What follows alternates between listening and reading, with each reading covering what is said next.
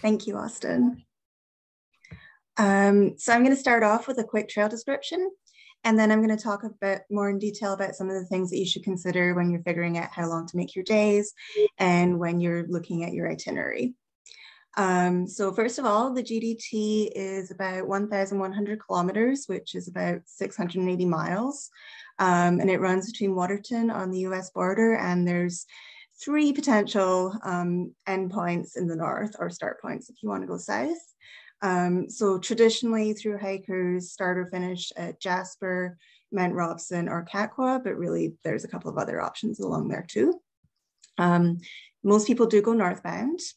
The trail varies from great, really easy hiking in national parks to no trail at all in some, especially in alpine areas.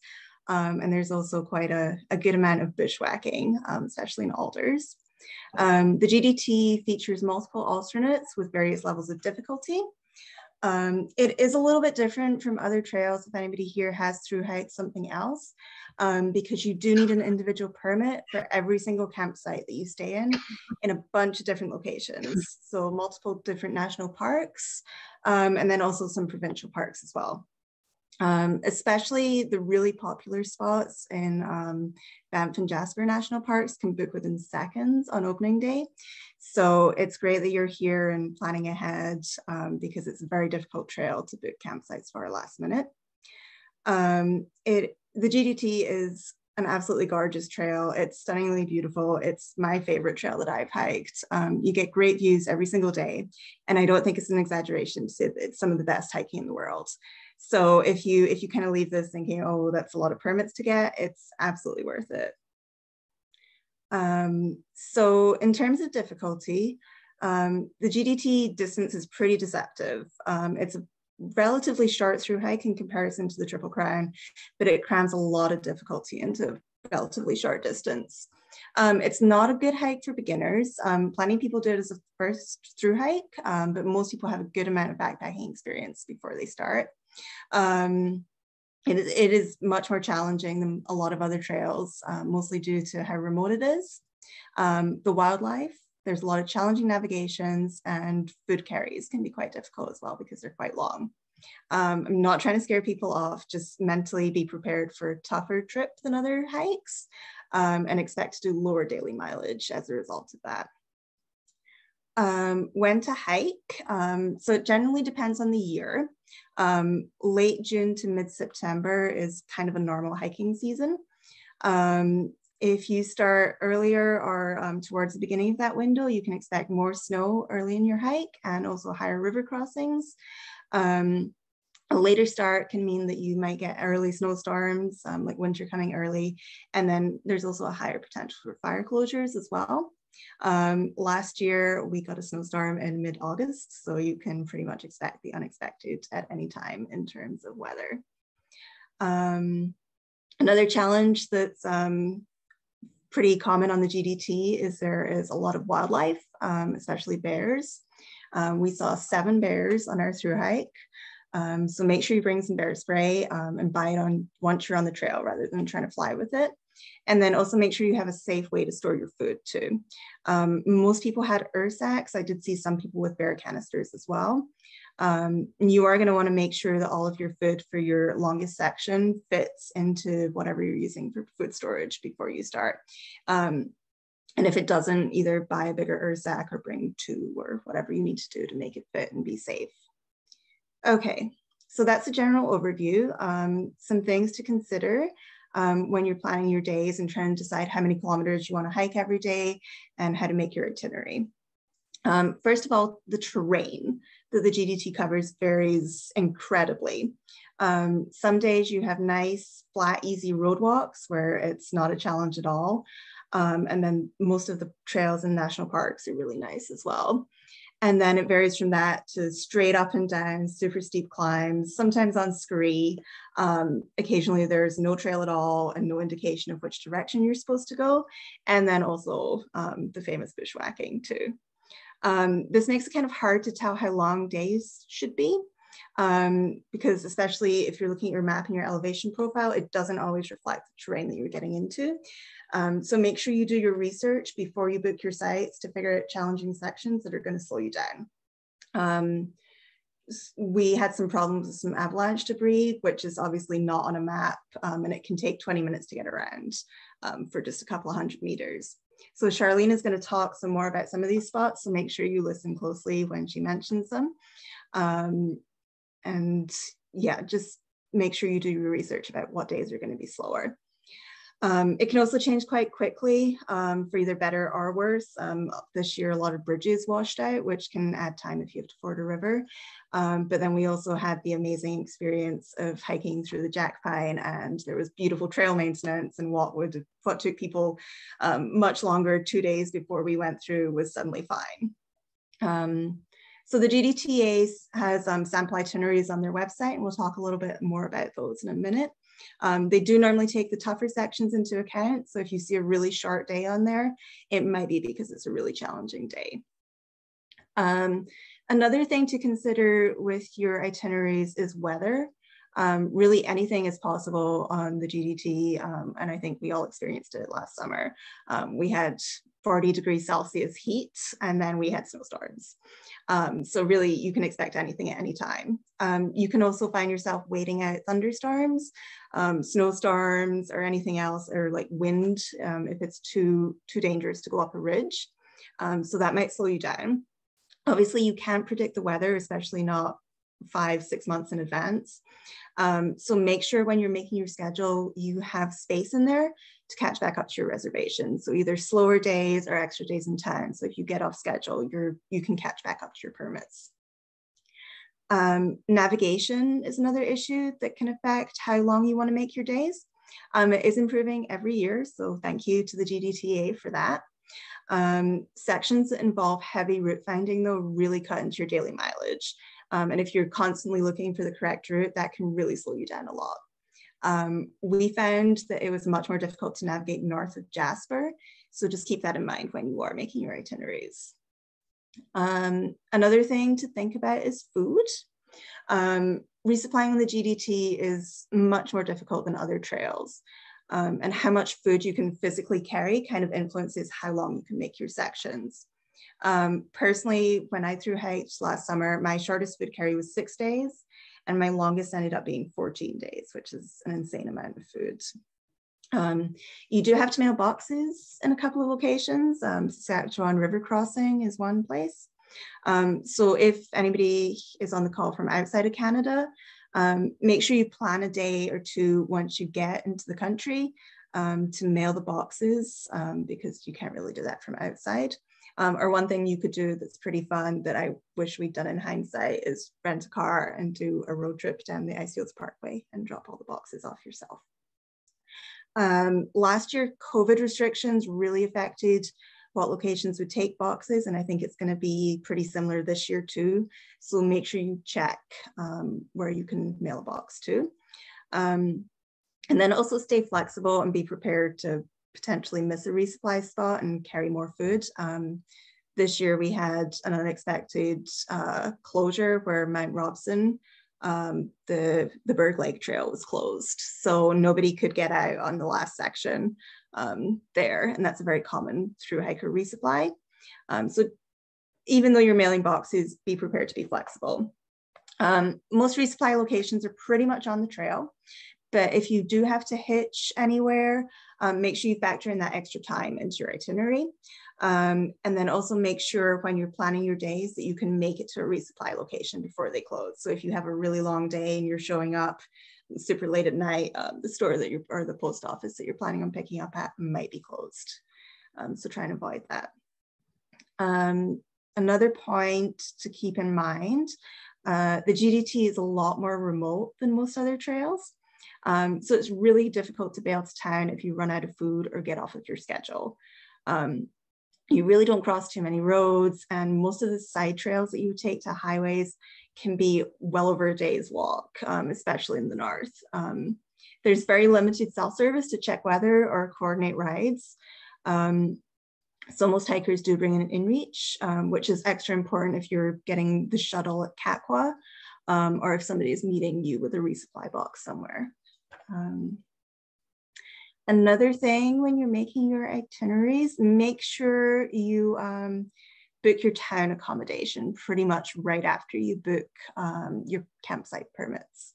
They fill up pretty quickly, and it can be difficult to find cheap places to stay. Banff and Jasper in particular, world-renowned tourist destinations. So they can be very difficult to find somewhere cheap to stay at on short notice. Also, if you can, try and add in extra days in town. The town can be expensive, so that's a little bit difficult to do, but it really helps if you get off schedule, because then you just miss one of your zeros in town. Yeah, so the GDT, as I've said, it's a very difficult trail, and we got to Jasper and we were just exhausted. And so sticking to your itinerary and having to like all these permits that you have to follow means you can't really just take an extra day off if you show up somewhere and you're like, I'm tired, I want an extra zero. So it's a good idea to try and keep as many double zeros or even more time off in there if you can. When I hike the GDT again, I'm definitely gonna make sure I have a lot more zeros in there. So taking all of these factors into account, the daily distance that you can cover on the GDT is a lot less than what you can cover on different trails. Out of the trails that people are probably most familiar with, the best comparison is the Continental Divide Trail. But I would say that the GDT is probably 2 or 3 times harder depending on the year. I was able to do over 30 miles a day on the CDT pretty easily, but found 30-kilometer days on the GDT pretty difficult. I think the best example is when we did La Collette Ridge, which I think Charlene's going to talk about more. We did a 14-kilometer day, and it literally took all day, which is the lowest mileage I've ever done on any trail. So if anybody here normally hikes in miles, the easiest way to think about it is just to keep all of your distances in in your mind, look at the kilometers and just imagine it's miles, because yeah, it's a much more challenging trail to do high mileage on. So yeah, don't be cocky about your mileage, just kind of plan shorter days. It's really difficult to adjust your schedule once you're on trail. So just try and plan for shorter days. So Austin's going to talk about the GDTA spreadsheets a little bit more, but these are going to be your best friend when you're planning. They're all on the GDTA website, and if you haven't looked at those already, you definitely should. There's 3 different itinerary speeds. There's relaxed, which is 69 days, average, which is 50 days, and fast, which is 36 days. So straight off the bat, fast is superhumanly fast. Most people do not do that one. And then relaxed, even though it's relaxed, can still often involve full 12+ hour days of hiking, just because the trail is challenging. So when you're looking at those itineraries, keep that in mind. You do have to balance how far you're willing to hike each day with how much food you can carry, since there are limited resupply points, which can make the relaxed schedule slightly more challenging. Personally, we followed the average schedule, and we still had a couple of 15-hour days when we were starting at sunrise and hiking till 9:30 at night, and we're pretty experienced hikers. I would suggest following average if you've thru-hiked before, and then relaxed if you want slightly easier days, and just maybe don't do fast. One final point that I'm going to talk about, and that is the bubble on the GDT. So the GDT is not really a social trail like some of the other long distance trails are. You just don't meet other hikers. There's just not that many of us out there.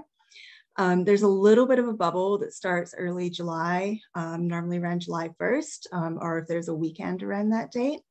There's still only a couple of hikers. It's not crazy. If you start a little bit later, or if you go southbound, you're really not going to see very many people at all, which is great if you want some solitude. One thing, if you do decide that you want to start around that July 1st bubble, it does make getting some permits more difficult.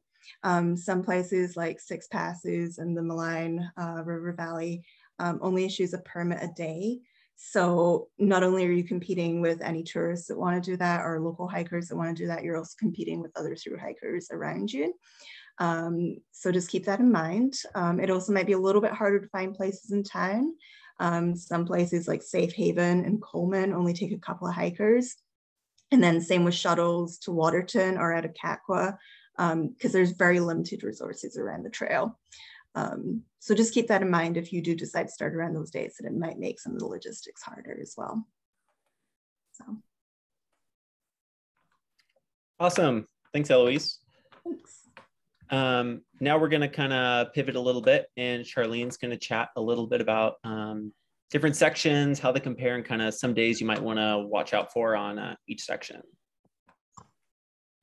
Yeah, okay. So every section is outstanding in its own way, but I'm mostly going to cover the factors that may affect your planning. So harder days, easier days, and alternates. So for section A is a bit of everything: the well-maintained world-class trails of Waterton, some rougher, challenging terrain, and some road walking. You can random camp for free after you leave Waterton Park at kilometer 54. So your hardest day on section A will be La Culotte Ridge. There are 5 climbs and descents along the ridge, some of them pretty steep, which takes most people most of the day, as Funsize says. It's best to camp as close as possible to the start of the ridge at Jutland Creek or Scarp Pass. I camped at Scarp for the first time last year and I quite liked it. It's less soggy than Jutland, and you have a nice view of the ridge, so you can pick your line up to it the next day because there's no trail. There's also the Barnaby Ridge alternate. I haven't done Barnaby, but from what I understand, it adds time and difficulty. Lots has been said about it in the GDT Hikers Facebook group, so you can check out the discussion and videos there. Also, keep in mind that La Culotte is one of the few places on the main route where you'll have to be mindful of how much water you're carrying, and that applies to Barnaby as well. For an easy day, there's some easy ATV track and road walking into Coleman, but in general, once you've finished La Culotte or Barnaby, there is considerably less climbing for the rest of the section than you've done up to that point. Section B, Coleman to Kananaskis. So you can complete this whole section without making any reservations or paying any fees. The heart of the original GDT is in section B, where you'll be following Orange Blazes. And it's mostly good quality trail. And section B has the second most elevation gain of all of the sections. For a hard day, section B also has the steepest climb of the trail at Tornado Saddle. It's not too long, but it's up a super steep scree slope. And there's also the avalanche debris that Funsize mentioned. Leading up to that, that can be a little slow going. Finally, on my third time through there, I found a pretty decent, efficient route. So you can ask me about that later if you like. For an easy day, near the end of the section, there's a 30-kilometer walk along the Elk River Road. It's quite a scenic back road with not too much traffic, so it's not too bad. There is an alternate Coral Pass which avoids the road, but it will add time and a significant crossing of the Elk River. Section C, Kananaskis to Field. Section C passes through the most national parks and provincial parks of any section. 95% of it is on excellent trail. You'll have bridges, signage, and designated backcountry campgrounds. There is no obvious hardest day in this section. It will likely depend on your distance. You'll be climbing 12 passes in the 200 kilometers, and just be prepared for snow travel on those passes if you're there before early July. An easy day, once you've climbed the last pass, Goodsir Pass, it's mostly downhill or flat 30+ K into field. There's an alternate, Northover Ridge. It's a gorgeous ridge walk with one narrow exposed section. As with most alternates, it will add some time, and this is best done in good weather as you'll be above a tree line. I've done Northover, but never part of my through hikes. If you want to take in the very best scenery, then go for it, but the main route is very nice here as well. Section D, Field to Saskatchewan River Crossing. Section D used to get a bad rap, but with the addition of key bridges and new alternates, it is much improved. You'll see a lot fewer people than you did on C, and it is mostly random camping. Expect some good trail, off-trail hiking, and wet feet. Now, every section of the GDT has unbridged creek crossings, but as you're splashing through the channels along the Howes River floodplain, just be aware of where you are in relation to the main channel. It's a big river, and some people have had to backtrack or do a super sketchy crossing to get back on the right side. For hard day, if you take the main route, you'll run into some deadfall and seriously overgrown trail along the Emiskwe River. It's a bit silly, it's not ideal, but it is very doable. I would recommend the Kwetanock alternate that avoids that section I just described. It takes advantage of some excellent trails in Yoho National Park. Things do get rougher when you drop down from Kwetanock Pass through a sizable boulder field. If you're like me and find it challenging to leap from boulder to boulder with a heavy pack on, this will be slow going. From there, you climb up to Kwetanock Gap and drop down through a well-flagged route back to the main trail. If you plan to hike from field to where random camping is allowed, that would be strenuous 33 kilometers. But there are campgrounds you can book along the way. For D, there is no obvious easiest day. There are only 2 gentle passes on the main route. The alternates will add some climbing, but overall this section doesn't have as much elevation gain as the others. There are 2 alternates that you can take to avoid walking on a logging road. That's Emiskwe Ridge and Cully Creek alternates. Section E, the crossing to Jasper. Section E is a section of contrast, rough and remote, and well-maintained and popular. Random camping is allowed for the first part until you enter Jasper National Park. The hard day I'm going to give to the Owen Creek Trail near the start of the section. You're climbing more than 1,000 meters along a rough trail that sometimes climbs steeply away from the creek. How often you have to climb away from the creek depends partially on when you're there. If you're there 1st of July, it'll be a lot. And if you're there in August, it won't be much of a factor, but it is a rough trail and slow going. An easy day would be any day on the excellent trail in the Brezo area and Skyline. Section F, Jasper to Robson. North of Jasper is where the weather gets cooler and wetter and the trail gets muddier. It's good to have your rain gear dialed in and your warm layers. Last year I swapped out my down puffy for a synthetic one for this last bit, and I wore it a lot hiking. I was glad I did. Section F has mostly easy to follow trail, but soggy in some parts of it, and random camping is allowed. For a hard day, the Colonel Creek Trail on the way down to the Moose River passes through a burn area that can have quite a bit of deadfall. There has been maintenance over the years, but not particularly often. So maybe you'll be lucky and this will be the year. For an easy day, the section starts with a 20-kilometer highway walk out of Jasper. Now, if you're carrying all of your food for sections F and G, this may not feel so easy. I prefer to do this separately if possible to save my joints. Some people do the road walk and then hitch back to Jasper for the night and hitch out to the trailhead the next day. Section G, Robson to Kakwa. Section G puts the wild in the wildest through hike. It's remote with only one viable bailout point. The trail is good in places, but wet, muddy, boggy, overgrown, disappearing, or non-existent in others. I find this section can be as tough mentally as it is physically in challenging weather. And the vast majority of the section is random camping. For hard days, I'm going to identify 3. There's 10 kilometers of alpine walking between Jack Pine Pass and Blueberry Lake. It's gorgeous, but there's no trail. So it can be slow going, especially if you have reduced visibility. And secondly is the Jack Pine River, vastly improved with the trail maintenance last year, but there's still a little bit more to do. So if you hit it before they finish up this year, expect overgrown and disappearing trail. And thirdly, there are numerous potentially challenging creek crossings in this section, which may cause you to camp earlier than you've planned if you have to wait out the high water. For an easy day, if you don't have a ride out from the Bastille Trailhead, the Walker Creek Forest Service Road is fast walking. When I did it, I'd never hiked 40K plus at once before, and I wouldn't have thought it possible, but with all the fitness you've gained by then, it is quite manageable. For alternates, the best reviews go to the Surprise Pass alternate.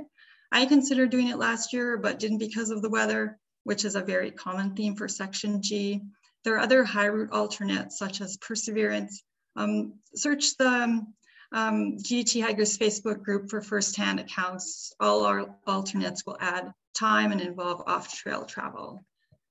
Well, that's it for me. Austin will now tell you everything you need to know about making your schedule, reserving your campgrounds, and more. Awesome. Thanks, Charlene.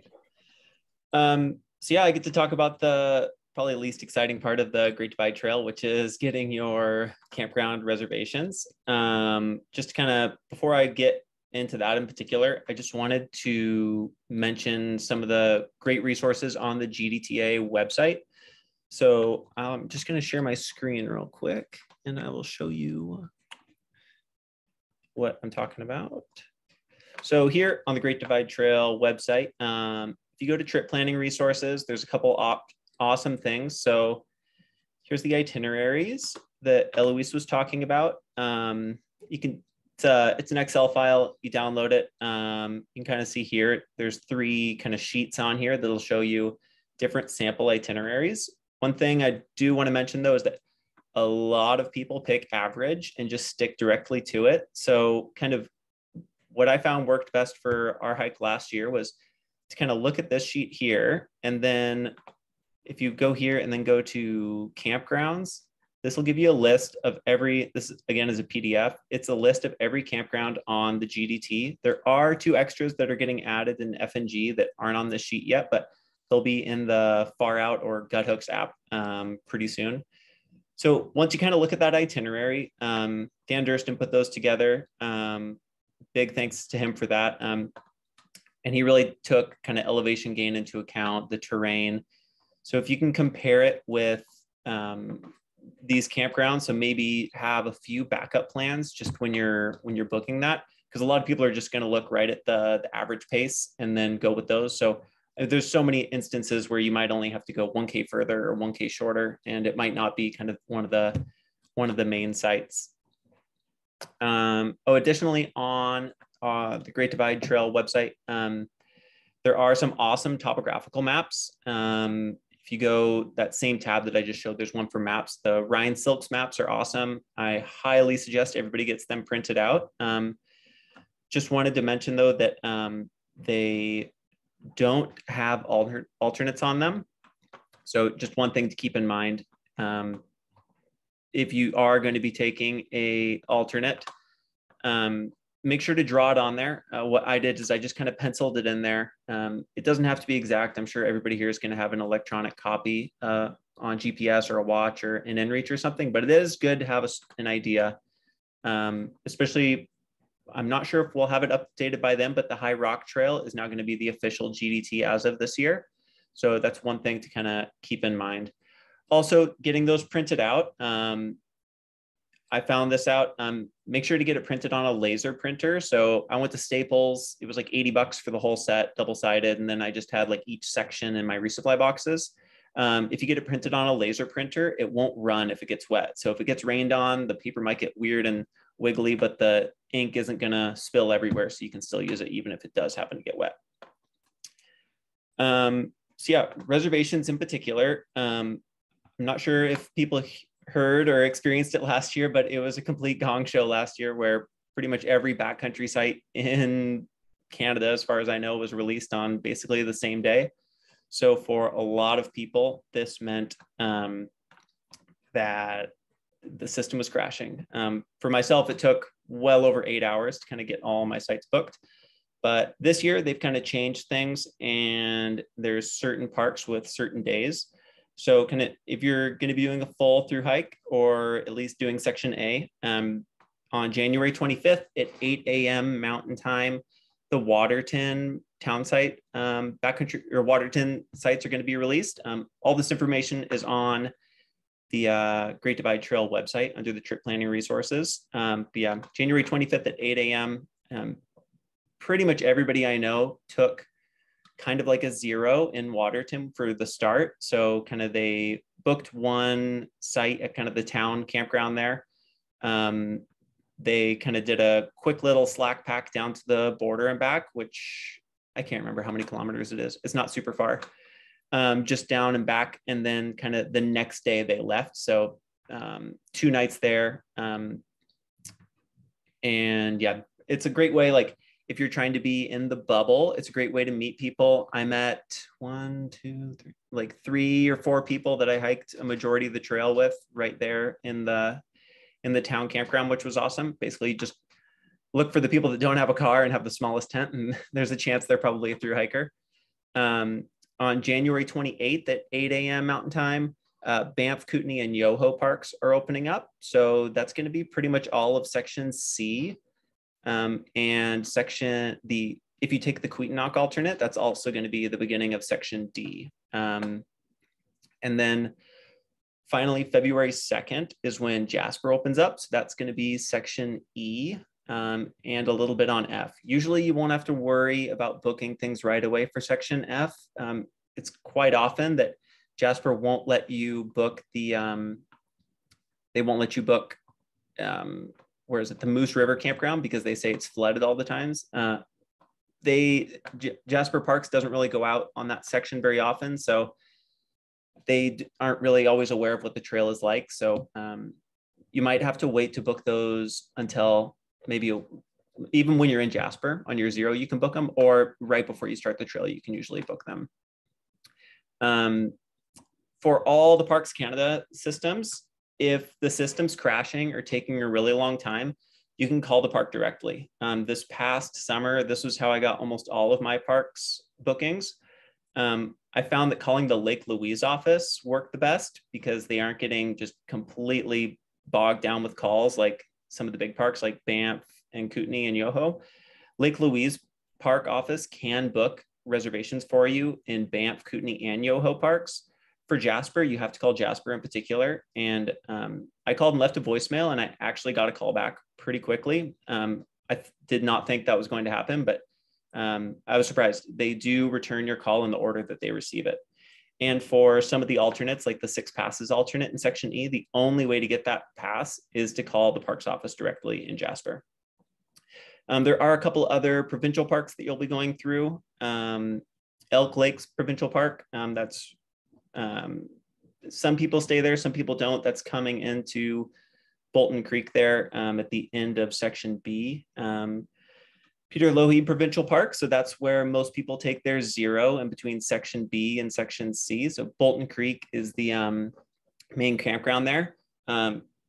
Major tip, get a powered site. The amount of hours that I spent sitting in front of the little store at the Bolton Creek trading post, charging my phone, my battery bank, and my camera, I mean, it didn't feel like a 0 because I was sitting in front of just on the ground in front of the store for like 5 or 6 hours.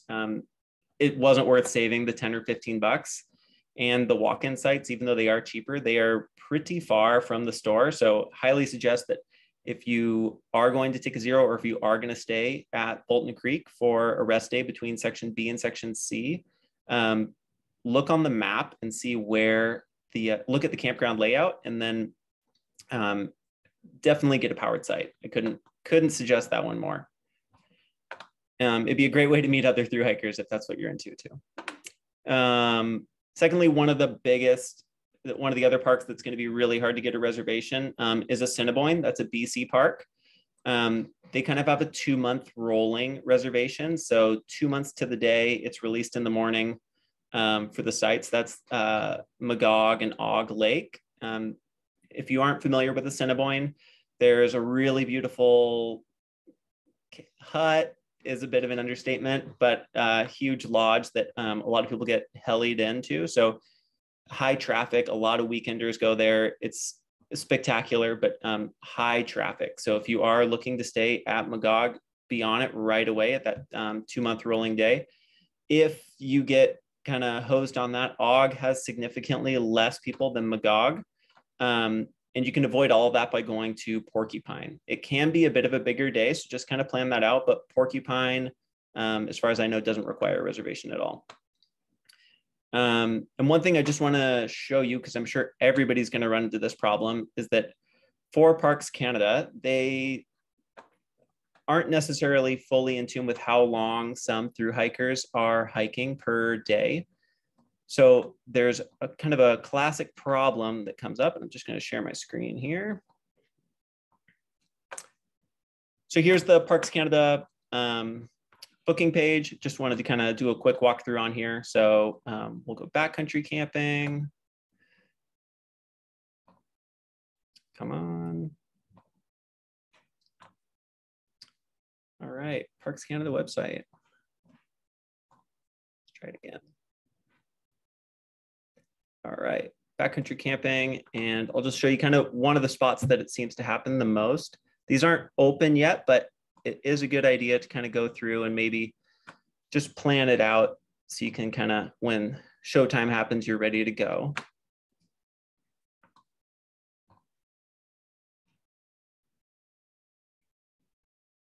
So kind of one of the most common spots that you're going to run into this is going to be section C. And what happens is they don't necessarily think that you can complete the trip in given amount of daylight hours. But thru-hikers, you're not always hiking in the daylight. So for example, this section here, Ball Pass, this is on the GDT, and then you kind of come down here and cross, and this is where you start the Rockwall Trail. A bunch of you have probably heard about that. It's a section on the GDT. It's probably one of the hardest spots to get reservations, with Flow Lake being probably the hardest spot on the whole GDT to get a reservation. For that reason, a lot of GDT hikers don't necessarily camp here just because it's so competitive. So to give you an idea on what a reservation would look like, if we say we're accessing the trail at Flow Lake, even though we might have started in Waterton, with Parks Canada, you kind of have to pick a trailhead and book your campground for each park individually. So we'll say we're starting at the Flow Lake trailhead. And by this point, you're probably feeling pretty strong, and to avoid a lot of the problems, say for example, I mean, this would be a massive day. I'm not suggesting that you do this, but I just want to show you what happens sometimes if you try to book something that's too far. So if we're starting at Flow Lake and we wanted to go, say, all the way to Helmet Falls, so I'd say access site 1, Helmet Falls.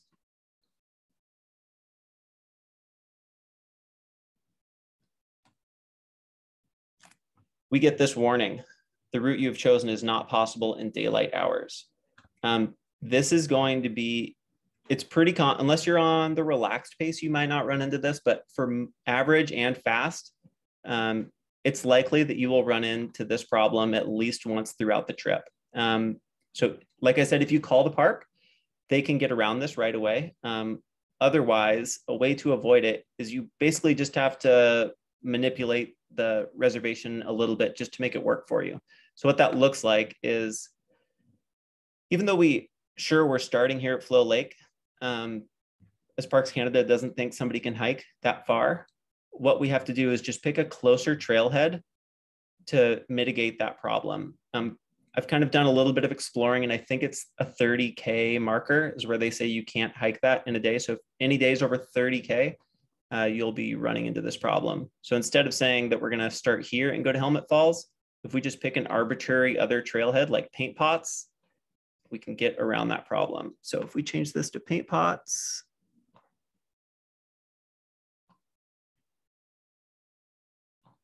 say Paint Pots, Helmet Falls, boom. It's not open yet, but that's a good way to avoid it. One frustrating thing is that other sections, so like in section C, for example, say you have Helmet Falls, and then you also are staying at Ball Pass or Healy Creek or Egypt Lake. I think Egypt Lake's actually closed this year, but my point is that a lot of times that means you're going to have to make a bunch of different reservations. You can't make one reservation that goes through your whole entire trip. Because of that problem, you have to kind of create several different bookings that are all linked together. Last year, I did contact Parks and said, hey, I have this trip. If you look, it's all consecutive, but with the Parks Canada booking system, there is a reservation fee of 10 to 12 bucks. If you call them and show them your itinerary, if you email it to them, they will refund that. It is a little bit of work, but just to let you know that that is something that you can get around. A couple of the campsites to look out for in particular, like I said, Flow Lake, which is in Kootenay National Park, is probably the #1 spot on the whole GDT, with Magog Lake in Assiniboine Provincial Park, which is in BC. Some ways to avoid it. So Flow Lake is crazy. Tumbling, which is on the Rockwall Trail as well, right near that section, almost always has some spots. So if you can't make it happen, if you really want to stay at Flow, I totally get it. It's spectacular. But if you didn't get that spot, you can almost always work your itinerary around. So you're at Tumbling. Some other really busy spots, if you're taking the Keweenaw alternate in section D, you're going to be going through the Iceline Trail in Yoho, which is a really popular trail. There's 2 campgrounds that you can take that stay on there, which are Yoho and Little Yoho. They aren't as crazy as Flow, but just to make sure that once these reservations do open up, it's not necessarily the most advantageous to go consecutively by your date.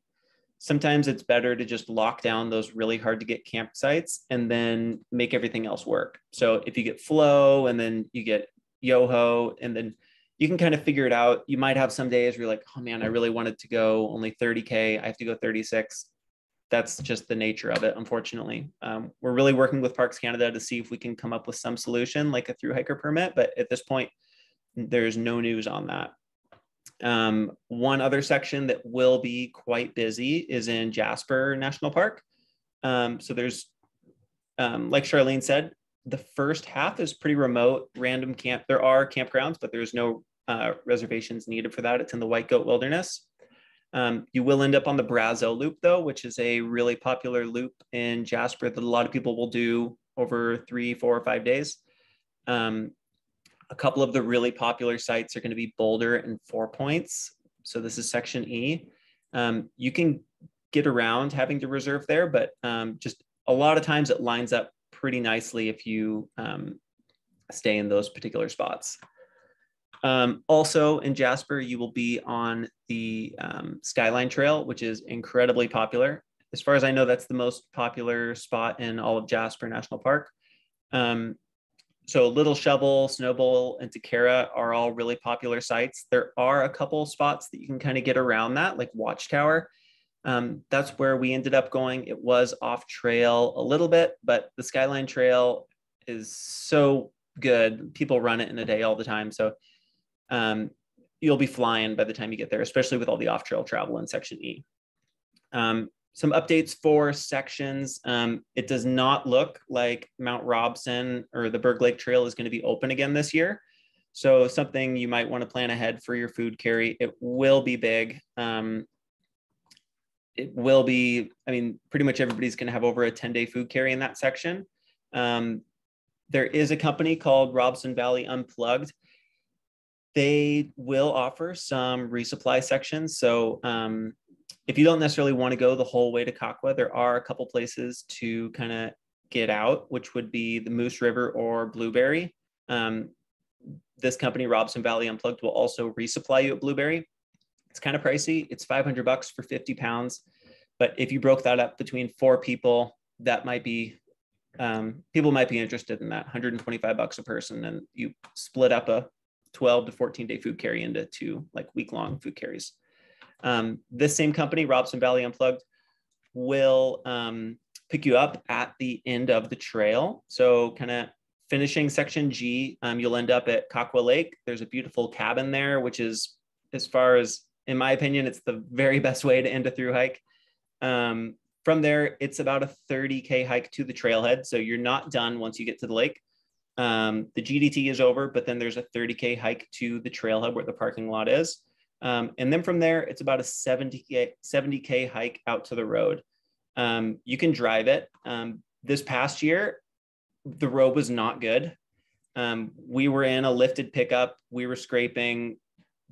The truck needed a paint job by the end of it. Just kind of preface that it's your crossover SUV last year was 100% not going to make it. It's a pretty burly logging road. They say, I think 3 to 4 hours, and that's not, that's people that kind of live in the bush. It takes them 3 or 4 hours, not 3 or 4 hours for somebody in like a RAV4. It's a pretty burly logging road. Highly suggest contacting these people. They're super nice. They'll pick you up if you don't want to walk an extra 70K out, which might turn your food carry into 2 days longer. It's a few $100, but you can split it with some friends. I do know that this year they're going to be switching up their program a bit and potentially only offering it a few days a week, but I haven't spoken to them since September, so things might have changed. So I would highly suggest that you give them a shout if that's what you're interested in. A couple things on resupplying in Coleman. So that's at the section A, Coleman, Alberta.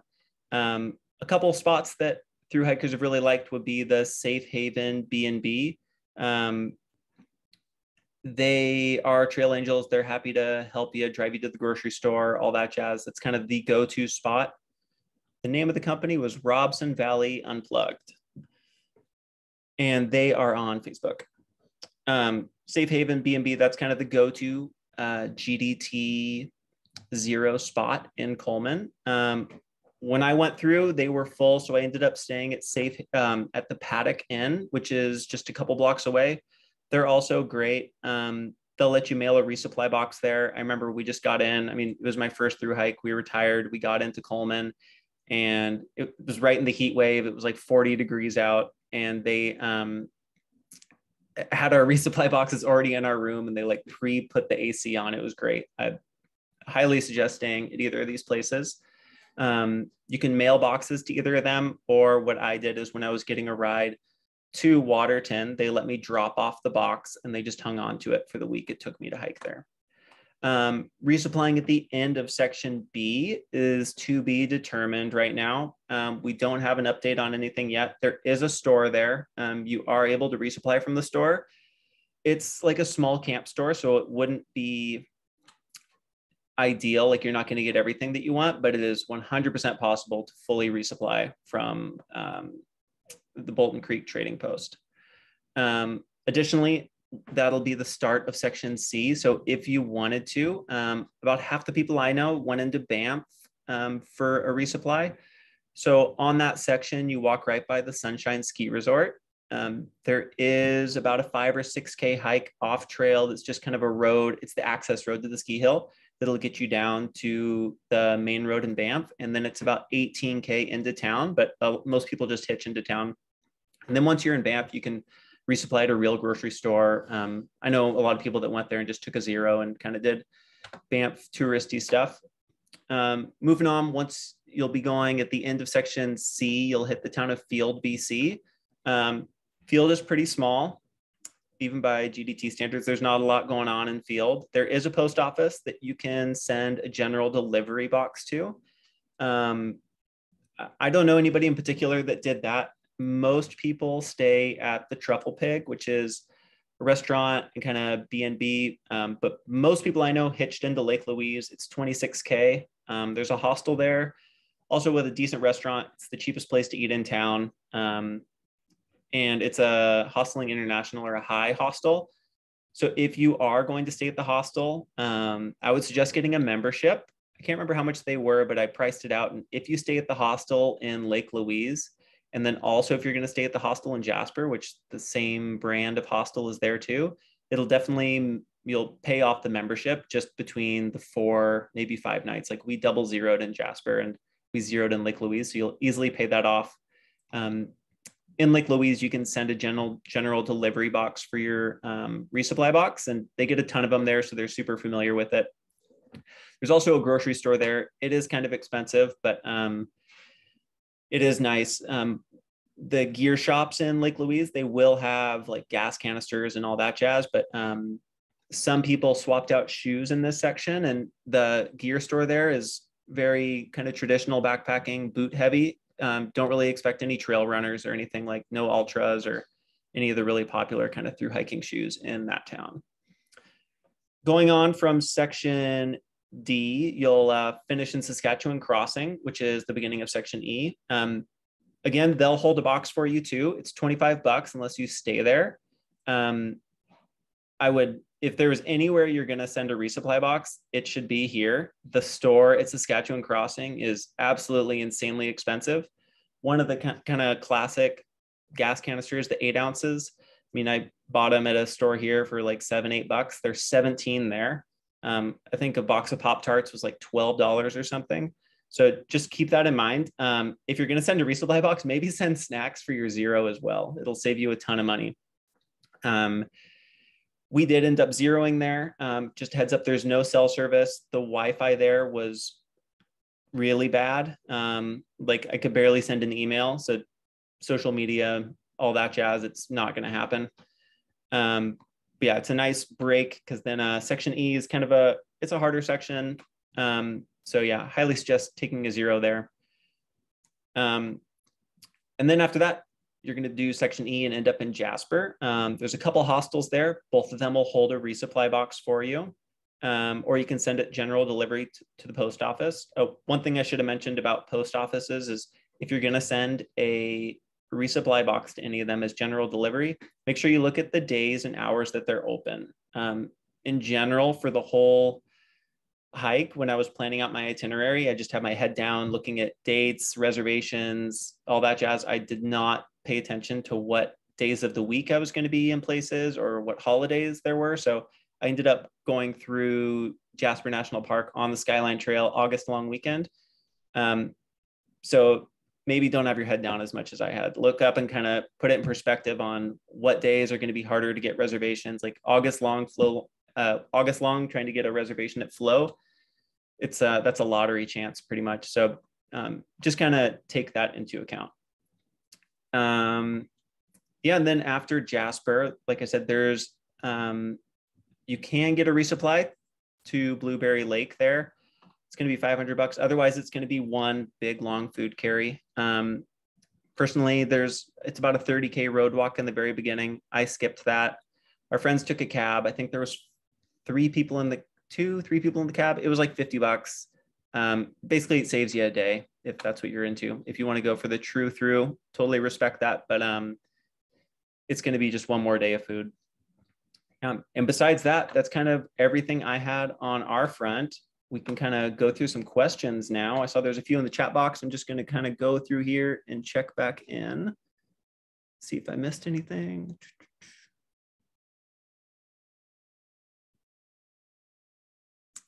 I think we're good there. Otherwise, if anybody has any questions, feel free to come off mute. I think between the three of us, we're happy to answer pretty much any question you throw at us. Thank you. Do you hear me?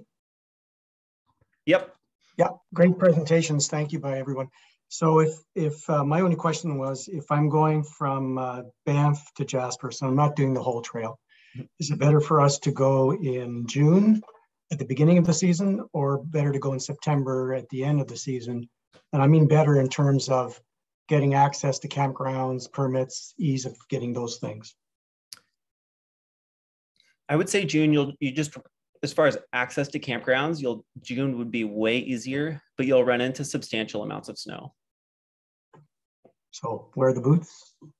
Yeah, I mean, I was in trail runners the whole way just so my feet could dry out the whole time. September, I guess there won't be any snow on the trail, but it's likely that you'll have snow from the sky. Yeah. So yeah, I think also usually that kind of, I find the later half of June or the first half of July, things are just starting to ramp up, and that might kind of be the best bet. How many days were you planning for? About 30. 30? Yeah. I mean, I would just be really hesitant to start any earlier than like June 15th, just because some of those passes can have a lot of snow on them. Okay. Thank you. Thank you. in the national parks, can you have 2 people in one backcountry site? And if you can't, when you're making a reservation, can you book 2 different sites at once? Yeah, great question. They ask you for 2 things on the reservation page. They ask you for your party size, and then they ask you for your tent pad size. So you can have 4 people in one tent. It's just how many tent pads are you reserving? I'm not sure about the maximum amount of people allowed. I mean, most thru-hikers aren't going to have a 4 or 5 person tent, but it is hard. It'd be hard to fit multiple tents on those pads, unless, say, you're in a pair and you both have a really ultralight 1 person tent. You might be able to squeeze it on there, but in general, you're reserving mostly just the tent pad, and then you pay per person. Thanks. Mm-hmm.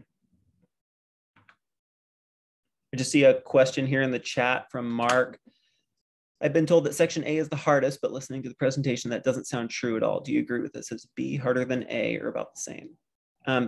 A has some really hard sections on it. I think there's some really hard days on A, but overall, I personally didn't find it the most challenging section. The day up La Coulette Ridge was one of the harder days. But yeah, I think most people agree that like section F and G are the hardest. Eloise, Charlene, what do you guys think on that? I kind of think that there were, it was more specific days rather than sections that were challenging. So like La Coulette was probably the hardest part of the entire trail for me, and that's in section A. But then specific days were more challenging, I think, rather than like a section as a whole. For me, B was just a little bit deceiving because I didn't, it doesn't have, the biggest passes or whatnot, but there is just a lot of up and down, but nothing particularly tricky. B is good trail. Yeah, just Tornado Saddle, which is, like I said, very short. So they're different. No section is easy. No section is too hard. I think there's a lot that can come into that too. Like, there can be a lot of factors. Physically hard doesn't always mean that it's the hardest. Like there's, like personally, I found maybe the hardest day was the second day on the 6 pass alternate, section E. It's completely off trail and kind of going uphill through brush and stuff was very frustrating and slow. Or if it's raining or snowy or the bugs are really bad, a hard day doesn't have to necessarily mean that it's the most physically hard. And then, is La Coulette worse than Northover? I think La Coulette is substantially harder than Northover. Northover, there's really good trail pretty much the whole way. La Coulette I found was a bit deceiving too. I thought it was just La Coulette peak, but you go over several peaks. La Coulette's just the only one that's kind of named. So it's not just one peak and then you're done. You're going to continue along that ridge line and hit several peaks the whole way along. And there's no shade. Like when we did it, I think we started at like 2:30 in the morning. This was in the heat wave where it was 40 degrees out, but there's no shade and there's no water. So there's a huge incentive to kind of get that over with before the heat of the day hits. Can reservations be made via phone or just online? They can be made over the phone. You have to call. So some parks can book certain parks. So like I said, Lake Louise, Kootenai, Yoho, and Banff can all book each other's campsites. Jasper can only do Jasper. And then regarding provincial parks, I'm not sure about Assiniboine. I did that one online.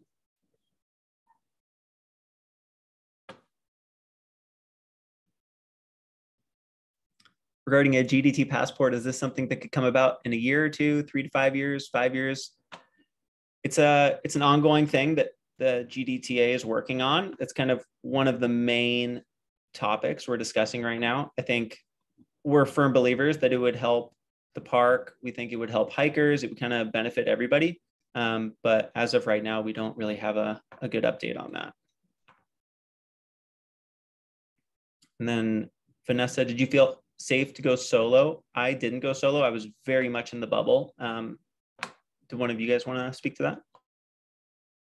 I answered it in the chat, but yes, I was solo twice. I felt totally safe. Would do it again solo. Mark asks, is Sunshine Village closed this year? As far as we know, it's going to be closed this year.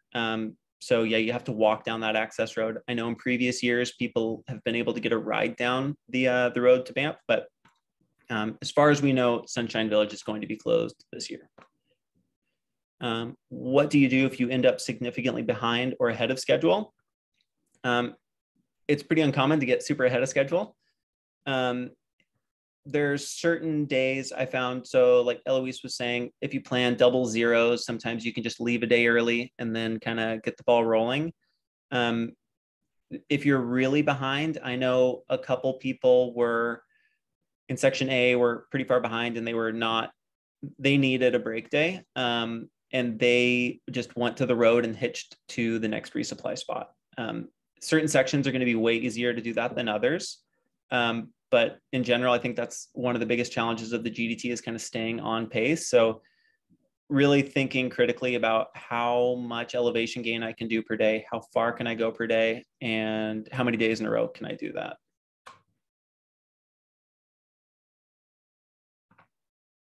Let's see. For a 9 to 10 day food carry, what URSAC would you recommend? Great question. I hiked it with my partner, and we each had the middle size. I can't remember the exact liters, but there's 3 sizes of URSAC.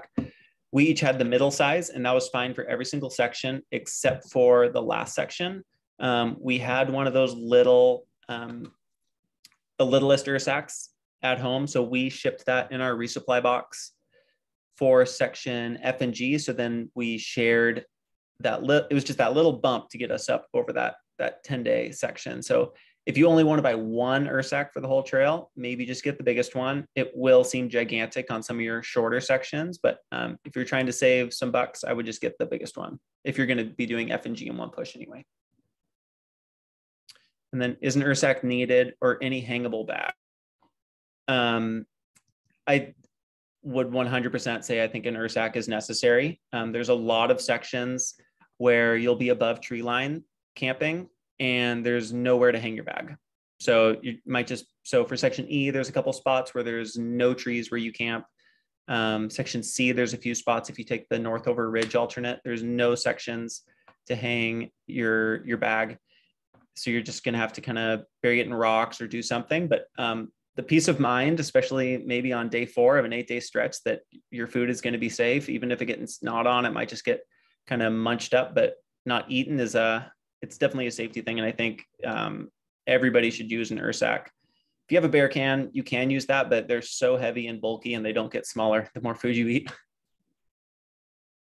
All right. Let's see. Considering tent pads, is it possible to use a non-freestanding tent? Yes, 100%. I used a non-freestanding tent. Probably about half the hikers out there are going to be using a non-freestanding tent. There was only 2 sections where it was harder, but it was fully doable. It was hard, rocky ground. But if you've never set it up before, maybe just go practice somewhere where it's kind of rocky. You just kind of have to get a little ingenuitive tying your tent around rocks and stuff, or burying a stake in rocks, but you can totally use a non-freestanding tent.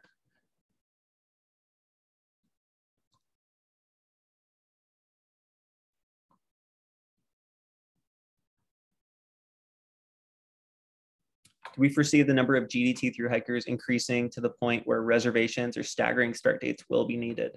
That's kind of already happening kind of organically.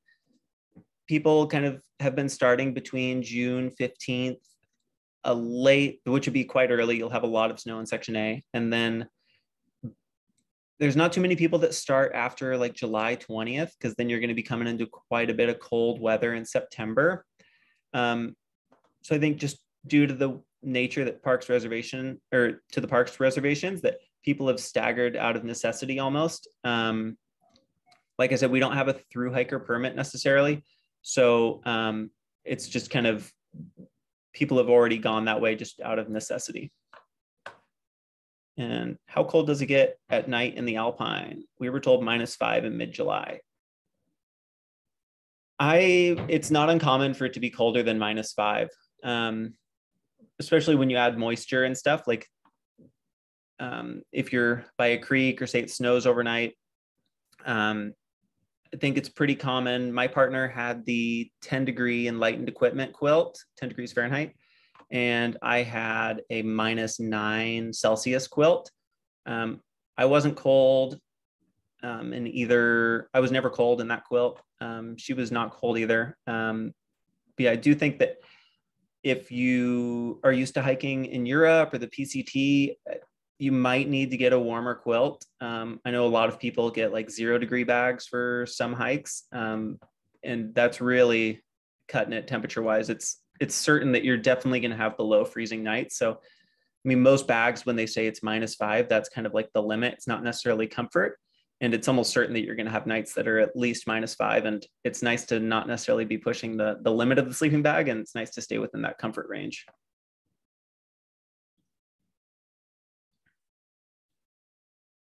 All righty. If anybody has any other questions, feel free to speak up. Let's answer the what was your favorite part of the trail question. Okay. Shall I go? Go for it. G was the most rewarding, but if I had to pick a favorite section, it would be E for most kind of enjoyable. I think I would agree with E overall was my favorite section, especially Cataract Pass was just stunningly beautiful. But my absolute favorite day was crossing the Alpine section right before Blueberry Lake. We had fantastic weather and it was incredible. Yeah, I love E as well. I've done E as a section hike and then again on the through hike this past year. I also love G the most too. We didn't see any other hikers for 12 days except for one time, and they were going Sobo. And it's really remote. Like it's not on the way to anything. You're not close to anything. And it's just so much kind of raw beauty that it doesn't have that kind of the same. It's not the Rockwall Trail or Assiniboine. You're in a section of trail that's what I thought was the most beautiful section of the whole trail, but it doesn't have that kind of hype around it. So it felt super, super rewarding to kind of be out there. It felt like I knew a secret nobody else did. Quick question from Australia, where it's 30 degrees on Friday afternoon. Thanks for today. It's been absolutely invaluable and really inspiring. Just a thought you got on the trip from Calgary down to Waterton, the easiest way to tackle that. Aussie. Spot on, Mark. There are a couple shuttles that have been offered. There's some info on that on the Great Divide Trail in particular, or the Great Divide Trail website.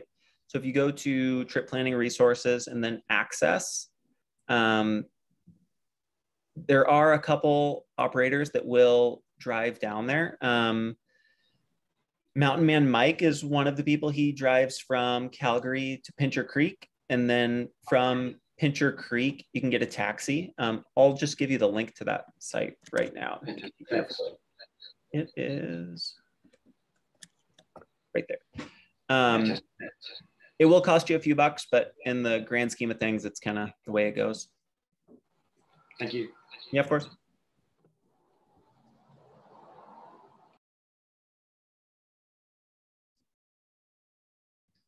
Let's see. How many days of rain did we get overall? This past year, I think I got really fortunate and I had 3 zeros, and all my zeros it rained. So I was in town. But I think this was on record like one of the driest years ever. And we got 5 or 6 days of rain. How about you guys, Eloise and Charlene? How many rain days did you guys get? I don't know off the top of my head. We didn't actually count. We had a lot north of Jasper though. Almost every day, I think. Wet feet for the 2 weeks it took us to do that straight. and then a couple of days too. But I know people that have hiked, and I'm sure Charlene can talk about it more, in other years that have had a very different experience in terms of rain. Yeah, 2019, I think if you talk to a thru-hiker from 2019, it'd be very different. I don't know, I didn't count my rain days either. I didn't get any rain until in section D, but as Eloise said, it does get wetter north of Jasper in my experience.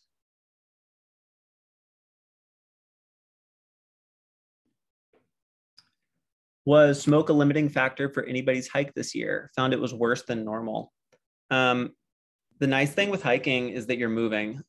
So I live in Nelson, BC, and I've heard this summer the smoke just sat in the valley all summer long. But fortunately on the GDT, you're really traversing quite a bit of ground. So it doesn't ever feel like you're necessarily stuck in the smoke for weeks on end. There were definitely some smoky days, like in section E, there were some smoky days.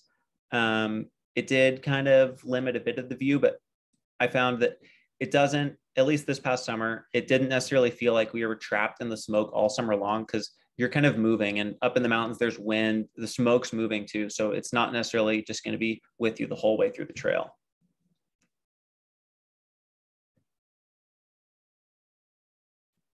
Let's see. Are any random camping permits needed for Michelle Lakes and Pinto Lake? I've seen different maps that place them in Banff, White Goat, and neither of those. So as far as I know, Michelle Lakes and Pinto are both in White Goat. Neither of those need a reservation.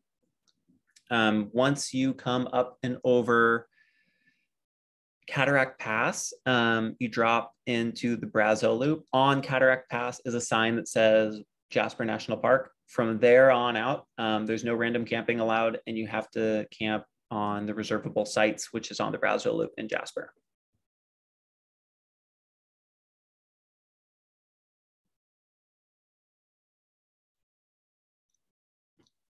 Random camping permits for which section?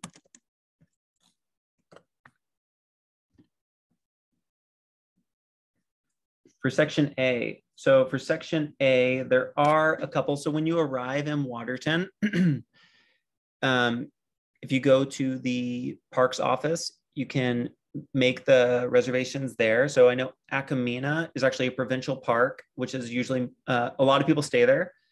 Heads up, it got burned a couple of years ago, so there's no shade at all. It's pretty hot. This past year, all of us hung out under the walking bridge for like 6 hours because it was the only shade. And then a lot of people stay at Lone Lake or Twin Lakes. And for those, you will need a random camping permit that you can pick up in at the parks office in Waterton. What are the sketchiest river crossings to keep in mind? F and G, there's quite a few. Charlene could probably answer those better. I always forget the name of the rivers in particular, but I do remember that when we were going through in August, there were a couple that were up to my waist. I'm 6 feet tall, and they were pretty swift. And this past year, a couple people got swept in the Howes River in section D. That could have been mitigated. I think there was some route finding challenges that they ran into. They tried to take an alternate that I think with hindsight, they wouldn't have taken. But Charlene, you want to go for the river crossings? Yeah, I mean, levels of rivers change. So, quickly from day to day or season to season. So the most difficult ones are marked in the Far Out app. I think they all have like an exclamation point. And there's the Smoky River, which is at the end of F. And then from there on out, there are a bunch in G. We also found Collie Creek quite difficult. That might have been partially it's glacial, so it was a warm day when we did it, and it was a little bit later in the day. But for us, that was the worst one. Even the rivers that aren't marked on Far Out, just to expand on Charlene's comment a little bit, if you read people's comments on the rivers, they will normally mention which ones are more challenging, and then also sometimes there's tips on the best place to cross too. And if river crossings are new to you, crossing in the morning, it's almost always going to be significantly shallower. Like if you go in the late afternoon on a hot day, the river can swell much, like way over a foot. So if crossing in the morning, or even there were a couple where we spent at least 20 minutes kind of scoping out the best spot to cross. Like an extra 20 minutes of figuring it out is way better than getting wet, falling in the river, or like way worse. So definitely take your time around the river crossings.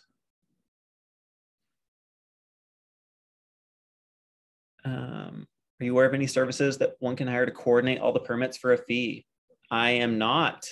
As far as I know, I don't know anybody that will do that. If you are able to, I would definitely suggest taking at least half the day off, just kind of out of precaution, to plan a 2-month trip and have everything booked off, and plan to find out that you can't get your reservations because you got to run to work would be such a bummer. So if you can take at least the morning off, I would highly suggest that.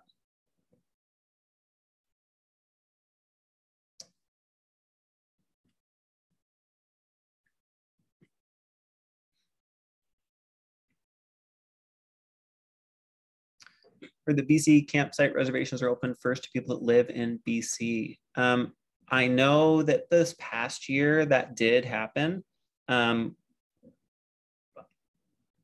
Mixed thoughts on that. There's not that many BC parks that you're going to cross through. Assiniboine would be the main one. The way that was enforced was by license plates or by driver's license. Let's just say that's easy to get around. You won't have a car.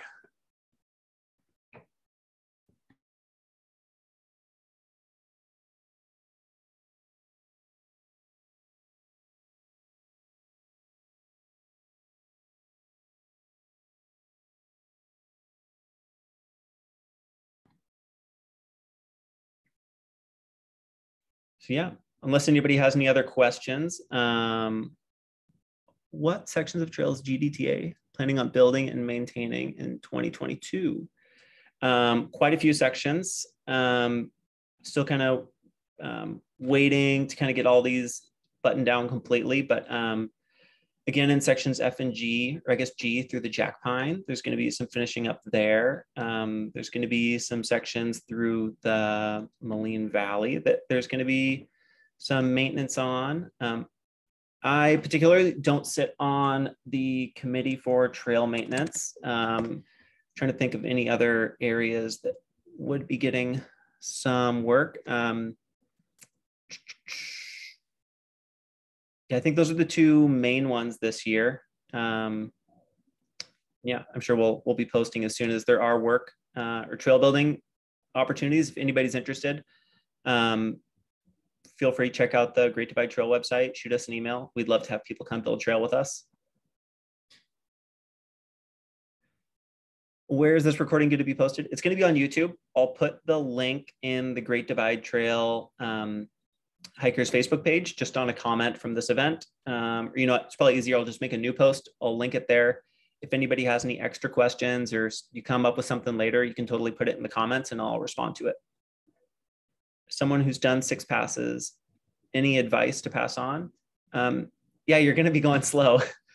I think, especially compared to the other section E coming off Brazo Loop, it like 20K a day was plenty. We stayed in the middle, so 6 passes. So we stayed in between pass 3 and 4, right in the middle there. I found that's probably the best spot to camp. There's a bit of a meadow there where it's flat. It's kind of spongy and wet, but we found a couple dry spots. Besides that, the just kind of as a bit of info, the gut hooks are, I think it's called Far Out now. That track is a suggestion, not necessarily the way to go.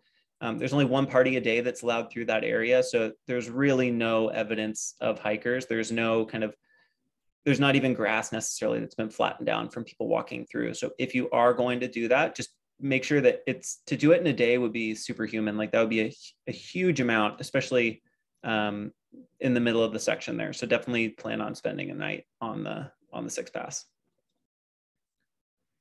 I was late to join, blah, blah, blah, about gear. We are going, so this is part 1 of a 3-part webinar series. 2 weeks from today, we're gonna have one on food prep and food safety. For people that have done a ton of through hikes, it might not necessarily be particularly helpful if you already have everything dialed down. But if you are new to maybe dehydrating your own food, or if you are new to through hiking and need some tips and hints on how to kind of plan out a meal prep plan for a whole through hike, how to make your own food. My partner and I, we made almost all our own food for the whole trail. We'd never done that before. And I think we probably saved hundreds, if not thousands of dollars doing so. And it was super nice because we got to eat what we wanted. And then 2 weeks after that, we're going to have one specifically on gear. We had one on gear last year and it was a huge hit.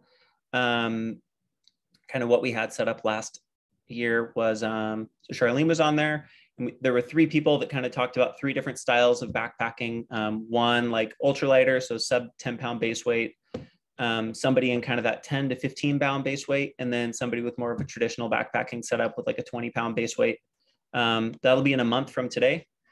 Again, same time, and we'll kind of dive deep into the gear recommendations for there, kind of what works, what we've found doesn't necessarily work on the GDT, maybe in comparison to other trails. And yeah, we wanted to get that one in early because I know a lot of people are going to be ordering their gear, and I think there's a lot of holdups on that stuff right now. What was our go-to navigation device? So yeah, gut hooks. Pretty much everybody across the board has gut hooks or far out. It's going to be hard for me to break that habit. Also phone with inReach Mini. Yeah, I think pretty much everybody I know had an inReach as well. I found the navigation on the inReach to not be very good. It can be kind of frustrating. It's not as seamless as gut hooks, especially when you can hit a point and be like, okay, we have 1,000 meters to go with 12K to our campsite. So 100% recommend getting gut hooks, inReach Mini. I think even just to send those check-in messages every night to somebody, or just to get a weather update to see, okay, are we going to be in the rain for the next 3 days, or can we push really hard and get into town? I highly suggest getting an inReach as well.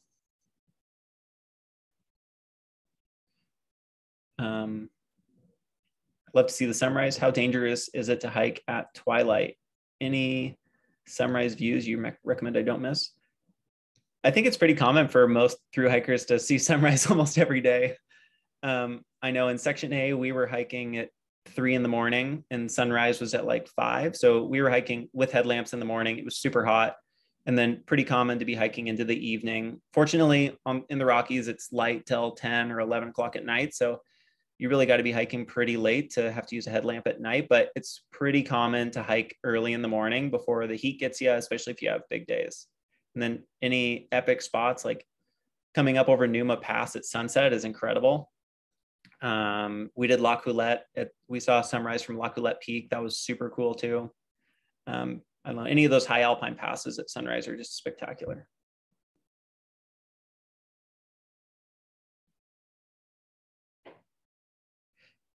For Barnaby Ridge, stay at Grizzly Lake or hike La Coulette, Barnaby in a day to stay at South Fork.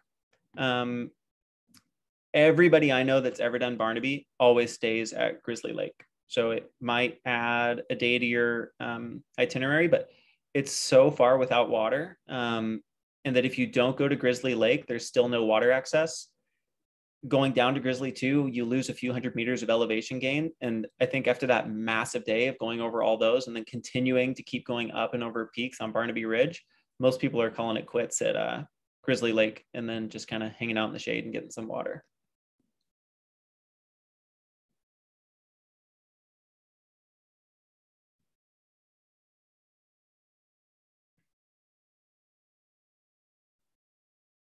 Let's see. What permits are needed for fishing throughout the trail? I do not know. Does anybody else have an answer to that one?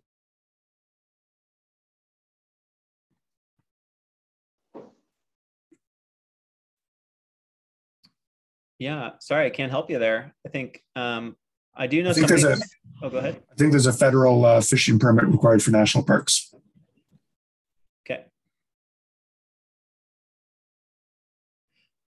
What's the longest we'd gone without a water source? Like, there's water every day. There was never a section where I had to spend the night without water. Either of you guys have to spend the night without water? I think all the campgrounds I came across had great water access. Yeah, we never had to camp without water. I would just like to reiterate your comments earlier about La Coulette, though. There are no water sources up there, and that was a long way to go, just in terms of difficult terrain without water, especially in the heat. So that was the only place we were really worried about water, I think.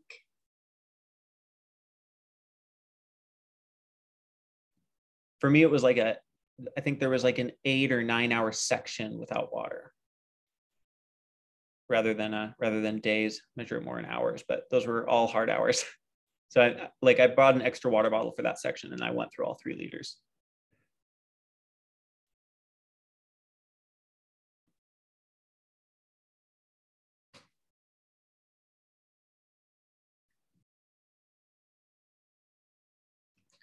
All righty, if nobody has any other questions, there's just one 3-question survey, if people wouldn't mind answering. It gives everybody here at the GDTA some insight as to what your plans are for the Great Divide Trail, what your previous experience is, and then we'd love any kind of feedback in that last box. It should only take 1 minute at the most if you click there. It'd be super appreciated. Thanks everybody for coming out. It's awesome. I'm happy that this many people are interested in the Great Divide Trail. It's awesome to see how fast it's growing. And yeah, appreciate everybody that's here wanting to hike the trail. And then again, just I feel like I have to mention it just because we are a volunteer run organization that runs mostly on donations. I'm just going to put one last link. If anybody is interested in becoming a member, you can be on our trail building trips.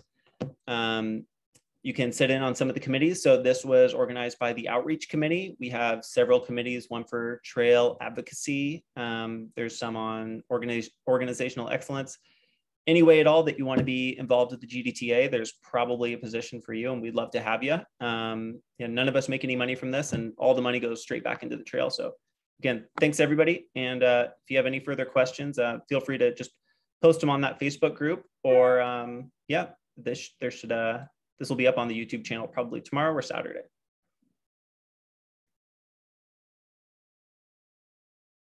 Alrighty, take care everyone. Good night.